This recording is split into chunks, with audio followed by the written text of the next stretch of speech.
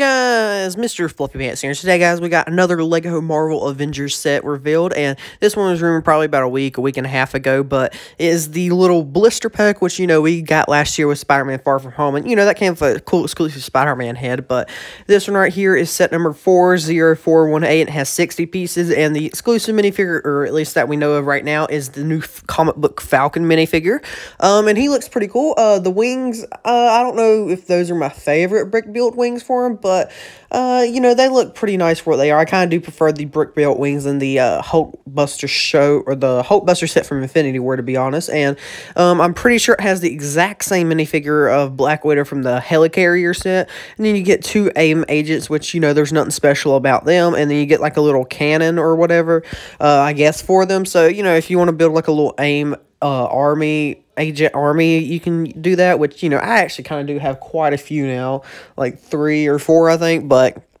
let's be honest, the only reason most people are going to be getting this is for that Falcon minifigure, which that's the main reason I'm going to get it, and, that's the main reason I got that Spider-Man Far From Home blister pack, but, these are pretty cool for what they are. It's probably going to be $15, and it's going to release June 1st, so this be just something, add in your cart, probably try to get over, a limit, to get like a free promotion or whatever, but I still think this is pretty cool. There's also a Harry Potter one revealed, but, I honestly don't give a crap about that, so I'm not going to cover it here, but anyway, guys, let me know down below what you guys think about this blister pack, and are you guys going to be picking it up? But anyway, guys, check out my Twitter and Discord, link in the description. Like and subscribe for more. Check out some of their videos, and I'll see you guys later.